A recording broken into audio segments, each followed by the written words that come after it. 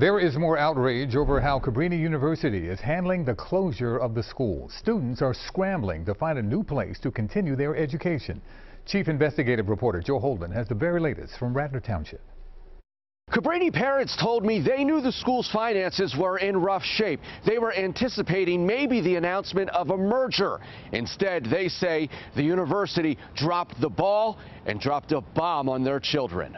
For hundreds of Cabrini University students, Friday was bad. Rising senior Isaiah Dixon told me the last thing he expected to hear was the university would be closing. We were under the assumption that there was going to be a merger of some kind, but the fact that the institution is completely sold was definitely a shock to us. Rumors started circulating about that possible sale weeks ago. Behind the scenes, school higher-ups were quietly navigating the terms of a deal with Villanova. One so sensitive, key players say they signed non-disclosure agreements.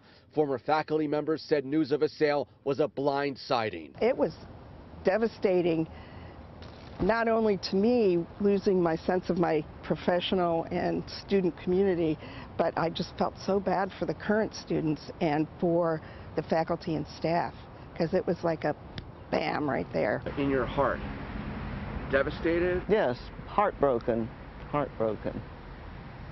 And that's the common reaction among all the folks.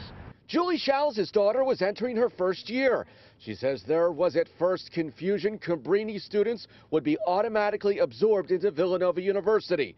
That wasn't so. That was the bomb that was dropped. That was the, wow, like we don't even have the peace of mind of maybe an option for our kids to stay there and stay on campus. Cabrini joins a small list of area schools that data shows have merged or closed in the last few years.